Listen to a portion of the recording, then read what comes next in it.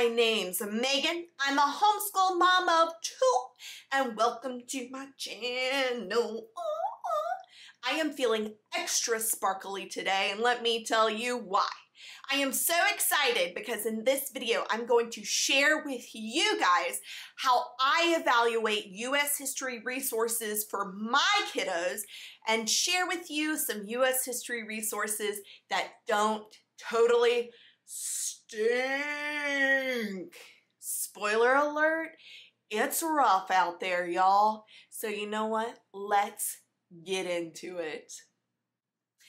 First thing, as y'all know, the only thing, in my opinion, that qualifies anyone to be a home educator is a willingness to learn themselves and a drive to do what is absolutely best for their child. That being said, I want to give you guys a little bit of my professional background before I became a home educator. Way back when, I worked and received 2 bachelor's degrees, one in history, specifically American history, and one in political science, because I, of course, wanted to grow up to be a billionaire. That's a little joke for all my liberal arts majors out there.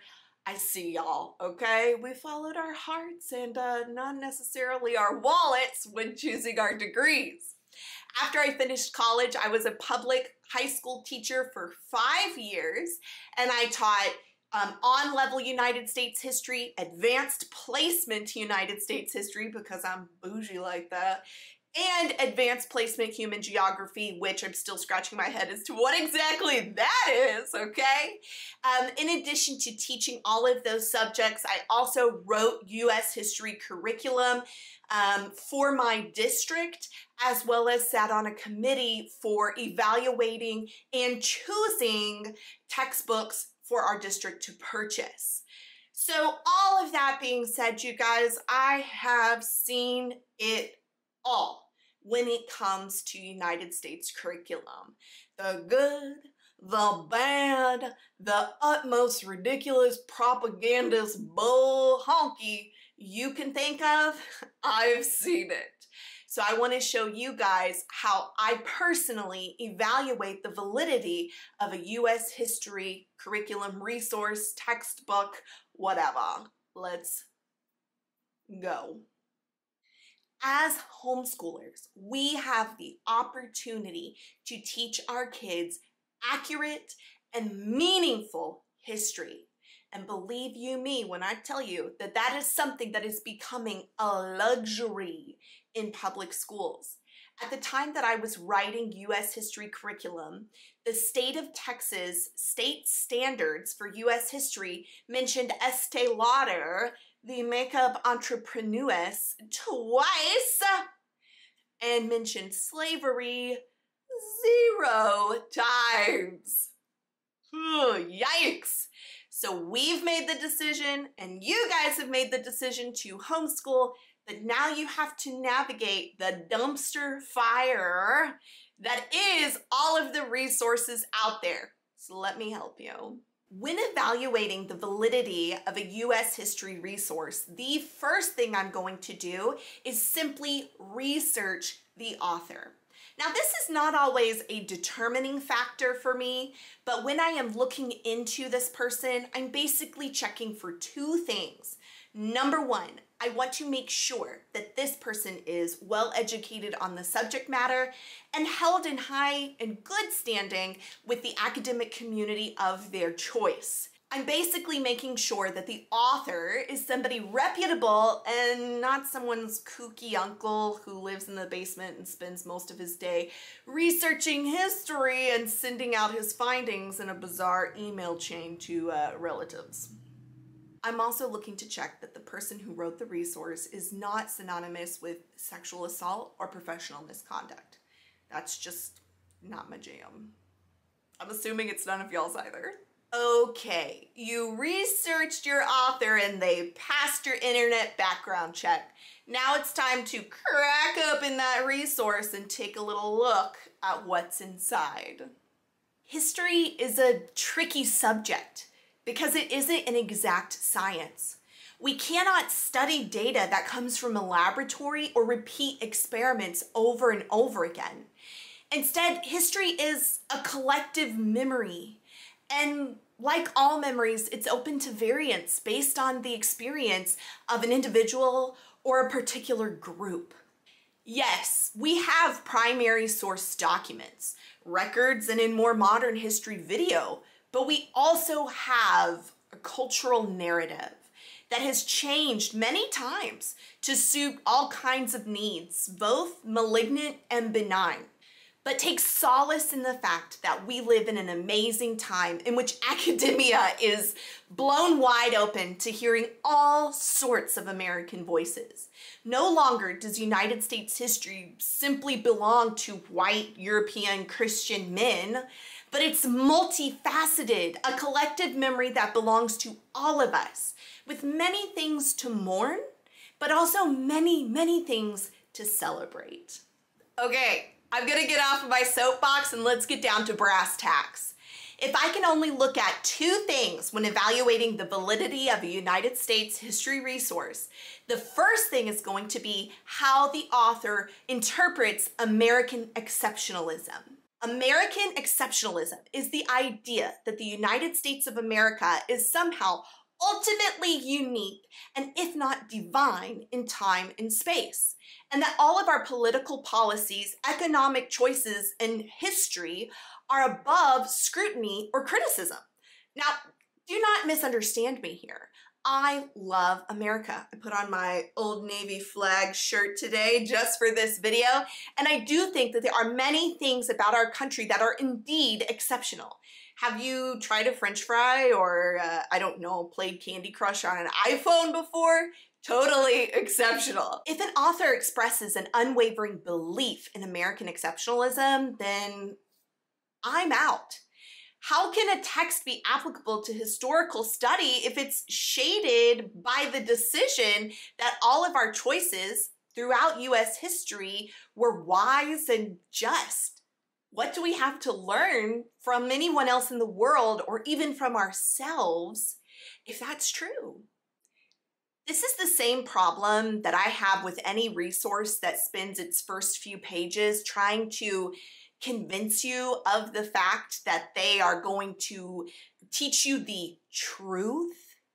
It's definitely this idea, if your thesis is going to be that the United States is impeccably flawless, then prove it. Show me. Don't just tell me. Some texts are going to be really forthright with this concept of American exceptionalism, and this will usually display itself in hyperbolic language. Maybe they are describing the founding fathers as these extraordinary men who are above all type of scrutiny or flaw. They can also describe America or the United States or even their own resource as the story of the greatest country of all time. And I'm not denying that claim. I'm simply saying I'm not interested in a resource where the author has already distinguished their own bias. Most of the time, these ideas of American exceptionalism are going to display themselves in a bit more subtle fashion. So for example, if you're flipping through and you need to look at one or two particular items to see if that underlying neuroses of American exceptionalism is present, I would look at how the author describes or discusses the relationships between Native Americans and settlers of the Massachusetts Bay Colony. If it's describing the Puritans as having no other motive than to help the Native Americans, to convert the Native Americans, then we're going to have a problem. So for example, let me show you the seal for the Massachusetts Bay Colony. I'm going to put it up here. Obviously, this is pretty rough stuff. It definitely is showing an Indigenous person wearing just leaves in Massachusetts during the winter. That's just ridiculous. But look at this speech bubble coming out of the Indigenous person's mouth. Actually, as if to suggest that Puritans truly believed and were proselytizing the idea that we just want to help the Native Americans and they want our help as well. That's American exceptionalism versus showing a more balanced image, which would be that most Calvinists didn't even believe in their own salvation, much less that of Native Americans, and that they were often exploited for labor, resources, and land. Also, how does the text approach slavery? Is it using a cajoling language that is attempting to explain away the Europeans' actions or to dismiss the slave trade? Or is it assuming that you are an intelligent enough person who is capable of grappling with the concept that a nation rooted in liberty also enslaved an entire population for economic greed and in a basis of racial hatred?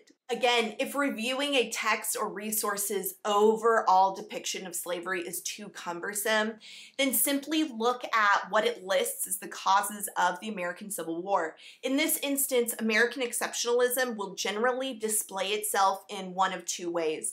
Number one, the North will be depicted as somehow an enlightened state that was vehemently opposed to slavery and therefore engaged in this moral war to end this evil practice, when in reality the North was simply acting on an attempt to reassert federal power over Southern states that preemptively seceded with the election of Abraham Lincoln. The second way that in the American Civil War we see American exceptionalism on display is if the South is somehow depicted as states who did not want to secede but were simply doing so as a political action to defend the separation of power between the states and the federal government, which completely negates every single letter of secession from the Confederate States, in which slavery is definitely listed as one of, if not their top reasons for secession. A good text is going to provide the motivations for both the North and the South in naked terms. In reality, most of the fighting of the Civil War was done by poor, destitute classes that were acting in some greater economic chess game between the North and the South. The idea of abolishing slavery in terms of a political movement did not come into the Civil War until later for the North and for Abraham Lincoln. I absolutely wish that I could report to you that from the onset, the North was acting in a true sense of heroism, but the facts don't bear that out. Of course, that doesn't lessen the burden that the South must carry for attempting to defend a slave society that they established and benefited from. Okay, the second most telling thing that I look at when evaluating the validity of a U.S. history resource is the idea of agency. Who does the author choose to highlight in American history? Who are the actors? Who is creating or writing American history? And when I'm looking to evaluate the idea of agency, it's really easy to look at two groups.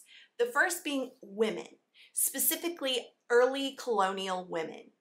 If the author chooses to ignore, I don't know, half of the human population, then we definitely have a problem.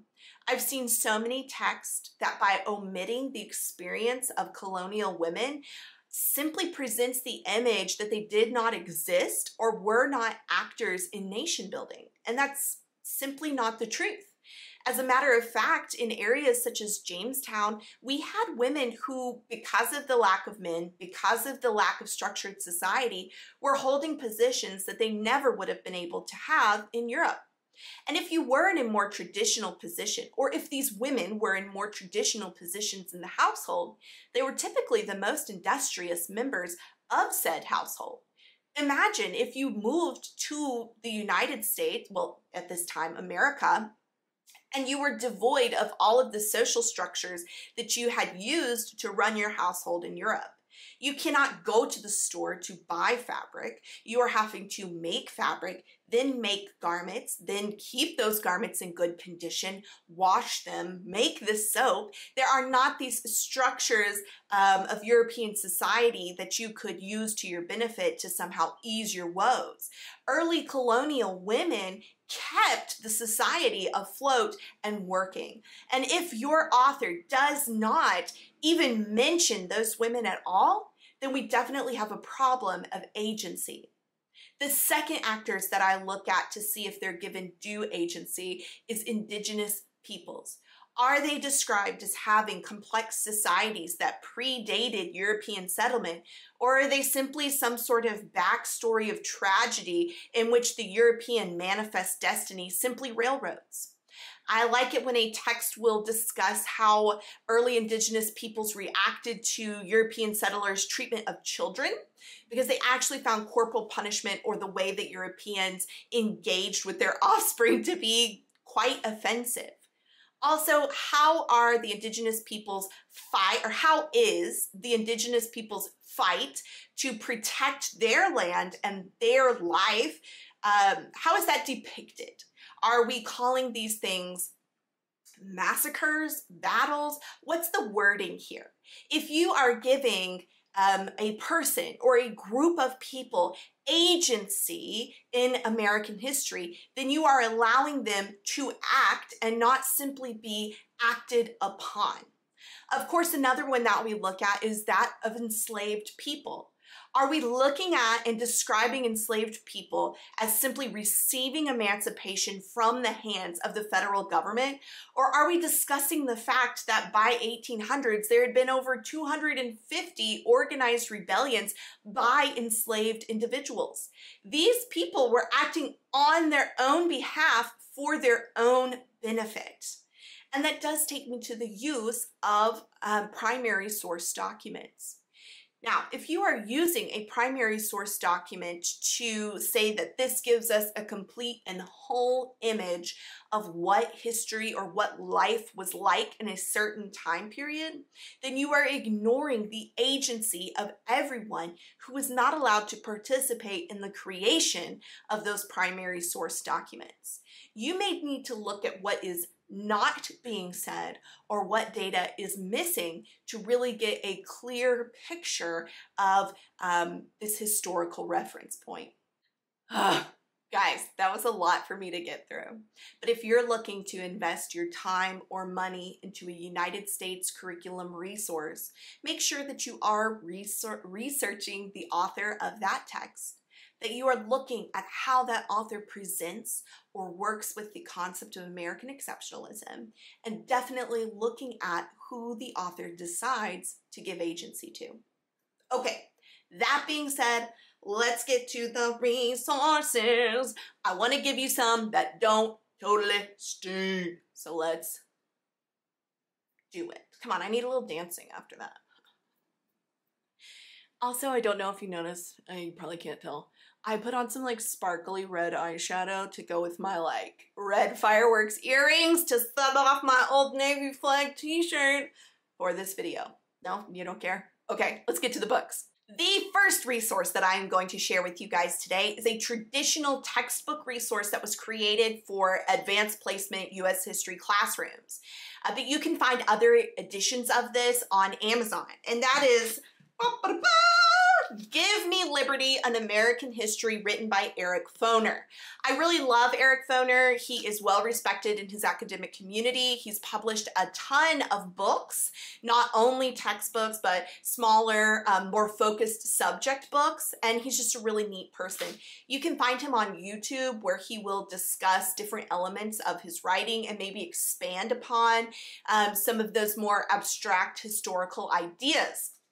I love this text because it goes from well beyond or well before 1491 all the way to modern history. This is not something I would use for elementary students. This is definitely an advanced middle school text or high school text, but I use it for myself as a reference point. You can see I've got mine tabbed up.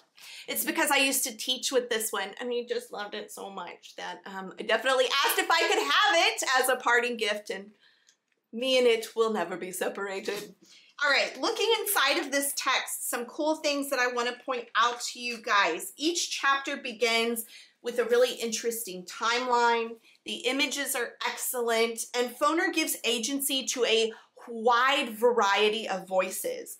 So for example, in the chapter following the American Revolution and the formation of the United States government, Foner looks at how that affected minority groups. So for example, how did the establishment of an American government affect loyalists, Native Americans, women, freedmen, Catholics? It's looking at all of those groups and giving them agency into creating American history.